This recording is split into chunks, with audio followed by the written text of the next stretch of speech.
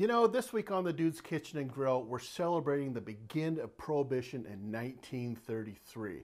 It all started with the Cullen-Hartley Act on April 7th, 1933, when you were allowed to drink beer, finally in the United States, that was 3.2% volume by weight or less. Well, we started out yesterday at Off the Rails Brewery in Pocatello, Idaho. That place is awesome, and if you get a chance, check it out. Make sure to go and check out that video too if you didn't. So, to celebrate New Beer's Eve the day before, I'm going to try something I've never tried before. This is Sierra Nevada Pale Ale. Never had this before, but I've talked to several other slackers out there who say it is absolutely great. So, pop it open. Mrs. Dude gave me this. Let's take a look at it. It's handcrafted. It is needing my glasses. Handcrafted since 1980. You family owned, operated, and argued over. I like it. Let's see what the percentage is on this bad boy.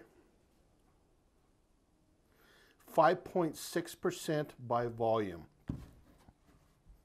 Give it a shot.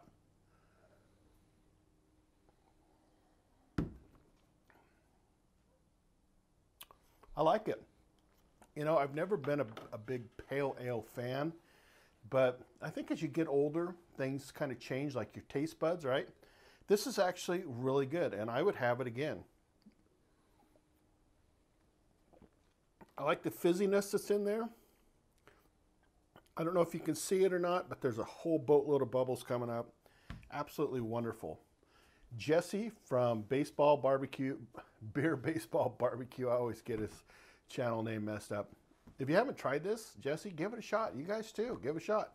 If you happen to run into somebody who owns this place, tell them the Dude sent you. You're not going to get anything, but just tell them Dude sent you. All right, Sierra Nevada Pale Ale, 5 point. Gotta look at this again. 5.6% alcohol by volume. It's good. I like it. I would definitely drink it again, or if somebody gave me some, I would definitely be all over it. All right, here is to New Beer's Eve. I hope you guys have a good one, and we will see you tomorrow on New Beer's Day, where I'm going to try another beer that I have never tasted before. We'll talk to you then. Later, folks. Love you. Peace. Hang loose. That's good.